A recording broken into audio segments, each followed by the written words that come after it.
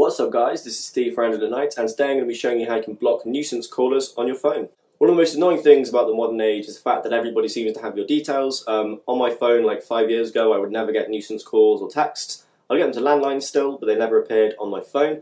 However, recently I get like at least 3 or 4 a week where people are calling me up about PPI claims, which is really irritating as A, they're always a robot, so it's not even a human being sort of wasting your time, and B, I've never got a loan with any PPI on it. So I'm going to show you how you can block those nuisance calls and texts using an app called Mr. Number. You go into the app, you have a list of all your recent communications. If one of these numbers was a spam call, you can instantly mark it as spam and it will block it from your phone.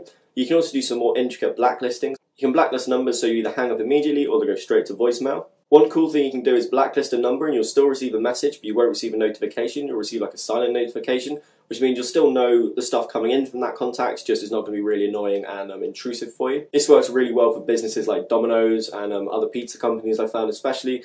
As soon as you've ordered one thing from them, they'll constantly be sending you offers on text, which are great if you want to buy another pizza. Otherwise, they're kind of annoying. So that's it guys, that's a really simple, quick way of how you can block nuisance calls and texts on your Android phone. Let me know in the comments below if there's any other apps you think I should be using. Please like this video if you've enjoyed it. Please subscribe if you haven't seen me before, and you can follow me on all my social media things with the links in the description. And as you guys know, I will see you in the next video. Peace.